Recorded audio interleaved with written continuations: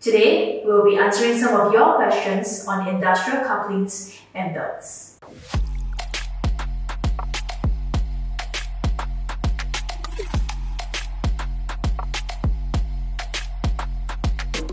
Hi, I'm May from Shafttech. Shafttech is one of the leaders in the supply of mechanical parts to heavy industries. In our years of experience, we've encountered many situations of failure due to complacency or just a lack of proper maintenance. This year, we are excited to announce Shafttech's official partnership with Fenner, the leading brand in power transmission. We have invited a product expert from Fenner to share with us some invaluable tips to ensure that your machine components last longer. So let's now welcome Donald. So hi, my name is Donald and I'm the manager of Fenner here in Southeast Asia. And Fenner is a leading brand with more than 150 years of experience and knowledge in this industry. And today, our couplings are known worldwide for their resilience and reliability. Hopefully we can discuss a bit deeper into this topic. Let's talk about palm oil mill couplings. The most common type of coupling that we see in this industry is the pin and bush coupling. So this is a typical pin and bush coupling. A bush coupling typically consists of two hubs that can be made of different materials. They are fitted with pins with rubber bushes. So we do encounter quite a bit of pin and bush coupling, especially in these industries that we've mentioned. So what do you feel about these couplings? Good question. So pin and bush is a very economical coupling. In terms of its cost and its size, benefit, it's a pretty reasonable coupling. It's often used in many OEM applications because they can apply it as a cost saver. But it doesn't always give you the best lifetime, especially when you get a very dirty application. The pins and bushes basically insert into the hub. So there's a lot of friction and the rubber ends up getting destroyed by the application. So you often have to replace it quite regularly. So when we see a pin and bush, we can't knock it because it's a reasonable design, but we often recommend an upgrade, which is to a Tyre coupling. So a pin and bush uses pins and bushes in compression, whereas a Tyre coupling uses the rubber in flexion. So it's flexing rubber as opposed to compressing it. So you don't get as much abrasive wear between the pins and bushes. So in theory, your Tyre coupling will last longer. Right. Another important aspect is when you are installing a pin and bush coupling, often you have to remove the hubs and pull the equipment apart so you can do maintenance, which means you have to put it back together and redo alignment. So this takes time. As you know, time is money, especially when you've got a production manager breathing down your neck. So with a Tyre coupling, you can actually keep the application in the same position and just squeeze out the element and wrap a new element back in. So that's one of the benefits of using a Tyre coupling. Sounds really good. So this coupling is able to withstand high amounts of vibration, and it's also able to accept medium to high amounts of misalignment, and it also provides easy assembly for your machines. So this is actually a standard type of coupling with a Tyre element, two flanges, and also a standard taper lock bush. So Donald, what is the typical lifespan of a coupling like this? Well, that's a tricky question, but of course, when we're dealing with customers in different applications, you've got to understand that each application is unique.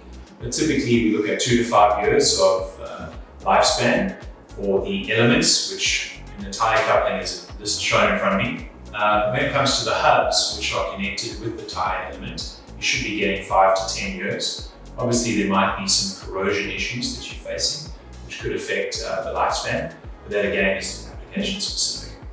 So if you keep having to change your Tyre element or having to change your flanges regularly, there might be something wrong. That can be an indication you need to change something about your application. And that's what we're here. So what kind of problems could lead to a situation like this? Especially in industries that we face, very harsh environments, you're going to face things like high heat, high vibration, and corrosion can also be another challenge for couplings. And then again, if you've undersized your coupling. I see. So how do you recommend that your customers do in this situation? Well, we love visiting our customers, so I think it really gives you a feel and a sense of what's going on in the ground, because ultimately our customers know best about their applications and their factory and their processes that they have to follow.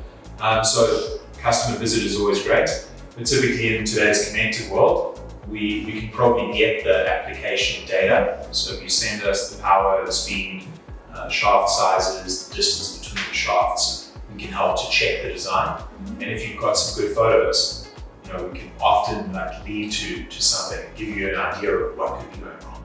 So oftentimes we do have customers who use different couplings, which might not be suitable. So based on your experience, how would you advise customers, on which kind of couplings to use? Yeah, perfect, good question. So I think couplings is quite a unique segment of product because there are so many different designs out there in the market, not just under our great brand, but also our competitors.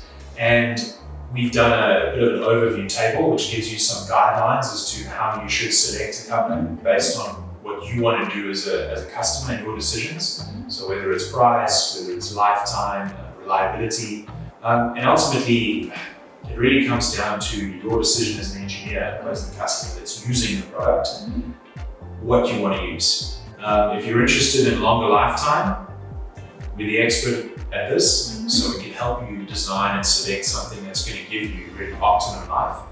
And of course, just general maintenance practices. If you follow good guidelines in our catalog, you'll probably get a reasonable lifetime. Right, okay. So we do have customers in cement, quarry and steel mill industries. What kind of couplings do you normally see in these industries? Yeah, so big heavy industries, right? So cement, steel, always gear couplings, grid couplings, all over the factories. Specifically because they are, you're able to really customize them. Right. So gear couplings are particularly useful, very powerful design. So you can design them select them to be really small and compact. And therefore you need to do some modifications and make it a special coupling. Right. So gear couplings a lot, and then grid couplings. Right. Grid couplings because you can see the small sample we have here. Grid couplings because they're quite resilient, they can reduce vibration, and in these heavy industries there is always a lot of vibration, and that can be an application killer. So those would be the two big ones that I see. Right. So in what situations would you recommend grid coupling? So grid couplings, again, very similar to a gear coupling in that they both need lubrication, so grease lubrication typically.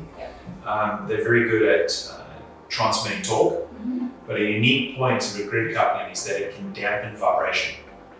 So in some applications where you're using rubber, of course they're able to dampen vibration, which helps to save other components of your application. So with a grid coupling, you're getting this high torque capacity and some vibration dampening. So for areas where you might have a belt conveyor, or a blower, a fan blower that's creating vibration going backwards through the system, a grid coupling can help reduce that vibration.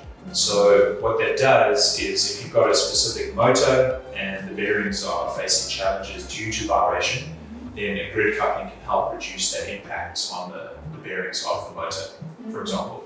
I see. Okay. So Donald, do you offer gear coupling? Interesting question. So we've partnered with a company called ESCO. They're a great European business, been around for many, many years, and they have developed a great patented product, ESCO gear couplings, and they've got a very unique feature called multi-crowning, which really adds that extra unique selling proposition. So that's why we've partnered with ESCO to develop and build this offering for you. Right, okay. So speaking about the multi-crown, can you elaborate a little bit more about how it works? Okay. So multi-crowning is the process. In a gear coupling you have gear teeth, and when you do a multi-crowning process, it's a continuous curve of the teeth. And effectively what it does, maybe I won't talk too much about how it's done, because that is a patented process, but more of what it does for you. So a number of gear coupling brands also do a version of multi-crowning, but ESCO's is unique in that when you have full misalignment, you can still transmit the full torque capacity of the coupling. Some of the competitors, as soon as you get into extended range of misalignment, you have to reduce the torque capacity of the coupling. Right. So that's one of the benefits, that even at full misalignment, the coupling still can deliver the full torque. So that helps to ensure that the coupling is going to survive any strange circumstances, especially in steel and cement industries. So what's the typical lifespan of a gear coupling that we can expect? So again, I've got a small disclaimer that when you do a selection for a coupling, that's the start of the lifetime effectively. So if you do a bad selection, you're going to run into some trouble with lifetime. But a well-selected, well-maintained gear coupling can last you. I've seen couplings up to 15 years in service and more, especially when the coupling is well-selected and well-maintained. So regular maintenance, sort of annual service health check, and regular grease changing. So if you can do that, then you end up having a really extended lifetime for a gear coupling. That's one of the reasons why they are used significantly in big, heavy applications, because of their reliability. Right, okay. Alright, I hope you have a deeper understanding of these different types of couplings and how they benefit our applications. Feel free to drop us an email or call us if you have any questions. We are always here to help. As always, be sure to like and subscribe. We will share more tips with you in our next video. Goodbye.